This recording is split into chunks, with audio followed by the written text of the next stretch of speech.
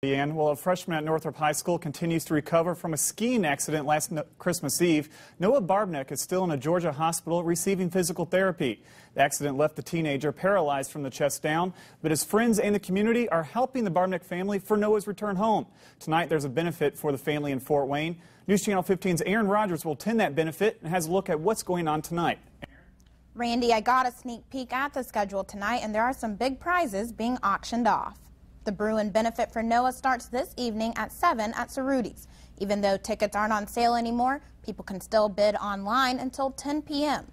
The night, put together by the football team and the Northrop community, will consist of door prizes and raffle prizes. Some of the items being auctioned off are a one-week stay at a condo in Destin, Florida, a Valentine's Day package with hotel stays, fishing and hunting gear, and artwork. The benefit will help the family with Noah's medical cost and transforming their house to make it wheelchair accessible.